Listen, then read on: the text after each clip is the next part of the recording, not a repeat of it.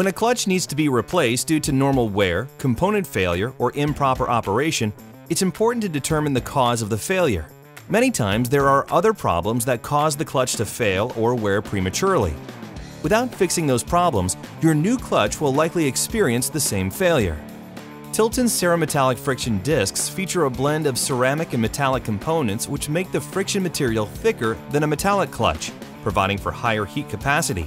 The Cerametallic clutch assembly should be checked anytime symptoms of clutch wear or problems surface.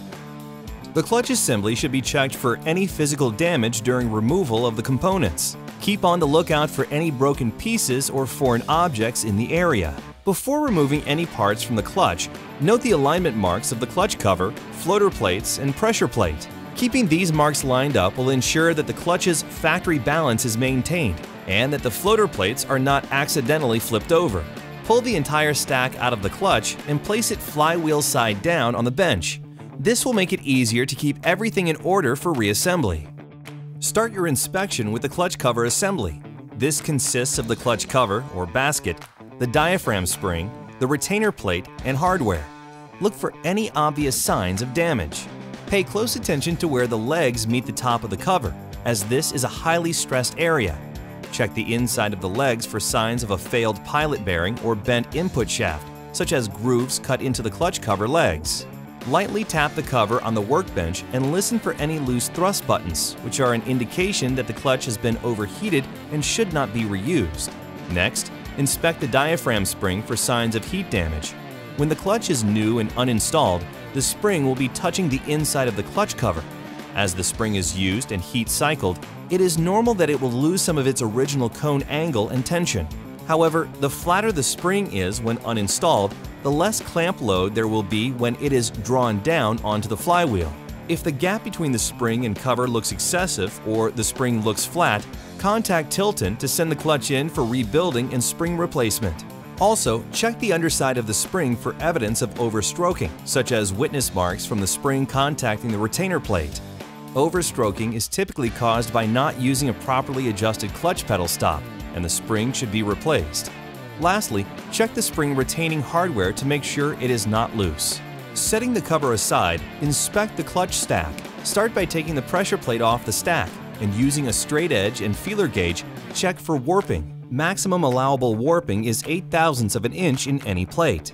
Cerametallic clutch pressure plates can be resurfaced to a minimum thickness of 449 thousandths of an inch. Localized heat spots are harmless and can be ignored, but any small bits of friction material that may have welded themselves to the plate must be removed. Be sure to align the balance marks when reinstalling. After installing in the cover, rotate the pressure plate until it contacts the thrust buttons on one side, and use a 0.06 feeler gauge between the opposing thrust buttons and the pressure plate. This is the minimum clearance for proper clutch release. Take the top clutch disc, and if you did not do so when the clutch was new, mark the order and orientation of the clutch discs with a permanent marker. Inspect it for worn splines and cracks in the keyhole slots of the core plate. Both of these are an indication of gearbox misalignment. Inspect the friction material. It should be intact and generally smooth.